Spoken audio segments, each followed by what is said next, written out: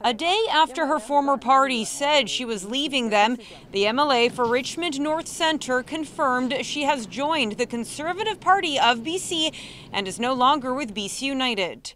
Believe me, this was not an easy decision, but one that I have been contemplating for many months. I love the fact that she is so passionate about her community, about her riding, but also about this province and where things are to go. And it is a tremendous pleasure to have Teresa Wat come over and join us. Teresa Wat, who was first elected to the BC Legislature in 2013, is the fourth BC United MLA to defect to the BC Conservatives over the last year.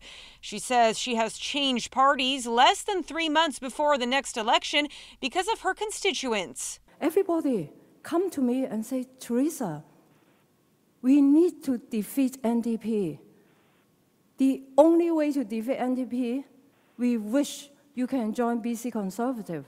On Monday, the BC United revealed Wat was leaving for the Conservatives and alleged her team had exported confidential member information prior to her decision.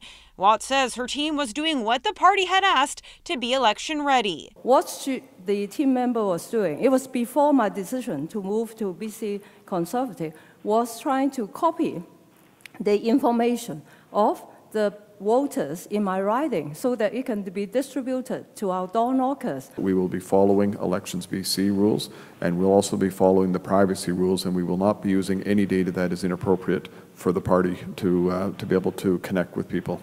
On Tuesday, a new Research Co poll suggested support for the BC Conservatives continues to grow, with 38% support for the party among decided voters, right behind the governing BC NDP.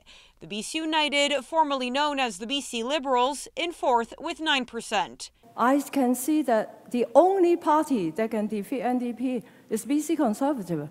The next provincial election is scheduled for October 19th. In Vancouver, Monika Gul, City News.